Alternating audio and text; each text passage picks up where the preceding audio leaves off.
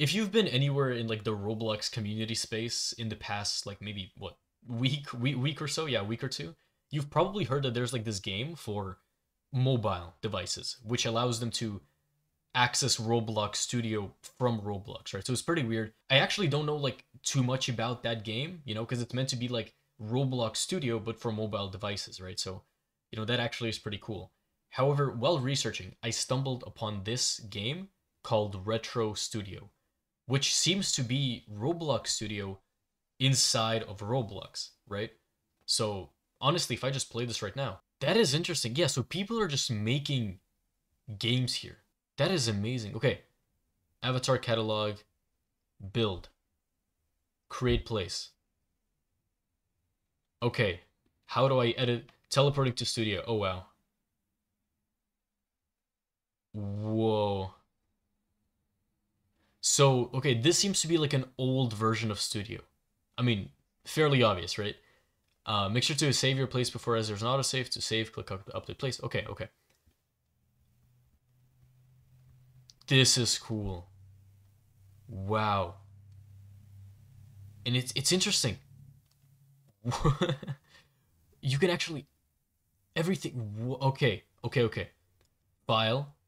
Okay, I can update place. I can do this. I can do that. Insert avatar. That is cool. Okay, in the workspace, can I add something? Okay, how do I add a part? Can't change property for services. Okay, I don't know what I'm doing. Okay, here we go. 4x4 weld. That is cool. That is okay. Can I move it around? Okay. Okay, look, I know this probably isn't that, impressive right now, but this is amazing. I can change the material, corroded metal, grass, brick color. This is like okay, okay. Would I be able to place a script inside of this? So how would I make a script? Let's see. Oh, okay. Okay, how do I insert a script? Let's see. That is cool though. If I copy this and if I paste this in. Oh, I see. Okay, okay. So it made the scripts. Okay. um oh, that's interesting. Okay, so I was about to say like how would they make the scripts work, right? Because I thought it was just gonna be like writing. But this is interesting. So they actually made a whole like kind of these kind of code blocks, right? Similar to like what Scratch has. Child added, child removed. That is really interesting. Click detector interaction, actions, set object property. Okay. This is okay. The game apparently has been out since like until like 2021, I think. I could be wrong, but this is so cool. Okay, the object script.parent. Okay, the property is transparency. I don't know what this means. The value is going to be a number, and we're going to make it 0.5. Okay, set transparency of script.parent to 0.5. And if I run the game,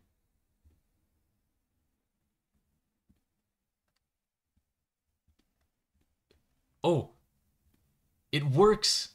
Wait, does it work? Hold on. Yes, wait. Yes, it does. It's transparent. That's so cool. That is so cool. Wait, I can pause the game. I can resume it. Reset. Okay. That is amazing. They have inventory stuff here. Search, particle lights, point lights, screen GUI, sound. I this is and again the fact that this was all done inside of Roblox Studio, right? So this is all UI, and I can do this as well. That is cool. And they're giving me this too. Okay. All right, look, okay, I know, I understand that this anti no clip script, Builderman, bus, crystal, sky, frame, hat, hints, humanoid. How cool is this? If I go to starter GUI, my only complaint is that you can't like add stuff like this. Like there's no plus button. Like I have to add stuff here. But if I right click on screen GUI, for example, and then inside the screen GUI, I add, can I add text? I can add, of course I can add text. And it shows up. It shows up. Can I drag it? Okay, I can't, okay, maybe expecting too much. But then the position, or no, the size. What happens if I change it to 1010? Whoa. Again, the reason I'm so impressed by this is that like this is just, this was all done inside of Roblox Studio. That is insanely impressive. Okay, wait, 0.2. Why is 0.2? Interesting. Okay. Position, size. Can I add stuff in here? Are there UI elements? UI, no. Okay, stroke, nothing like that. Okay, okay. What about the font? Can I change the font? Okay, text scaled. Is there a text scaled? There is a text scaled. I can. But okay, background transparency. Okay, so there's no slider, which is fair enough.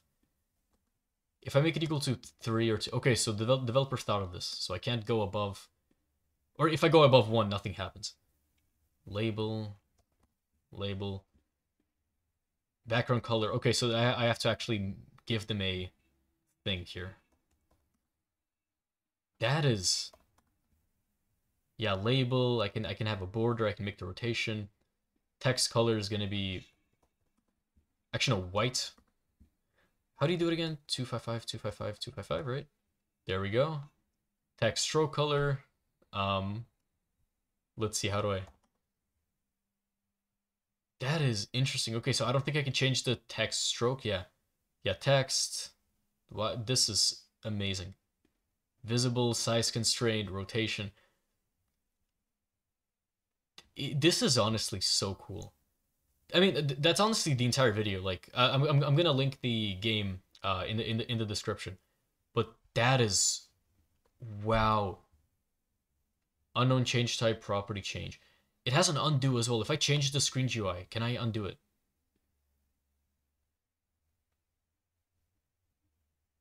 Okay, I can't undo it. So it seems to undo property change. It seems to undo like the stuff that the scripts do, not what you do in the studio. If I delete the part and if I undo. Okay, so it's not working. Okay, I see. Okay, so I feel like it's just for the scripts. But that is so, and they have, yeah, drag tool. they have scripts for dragging. Which, you know, is amazing because we have a drag detector now, which isn't here. Disco ball, do not touch sign, bed. So much stuff. Leader stats. There's probably data store stuff here as well. Let's see. Save. Yeah, leader stats saver. Let me see. Can I edit script? Okay, that's fair. All right, that is so cool though. How just all of this works. Okay, let's see. As a last thing, how does fire work? What if I add a part, and then inside of that part, I add a fire? Will we see the fire? Oh wow. Okay. All right. Well, that's basically all there is, you know, to show you with this wonderful game. And as always, I'm gonna delete the parts, you know, delete everything, and we're back to basics. Thank you for watching.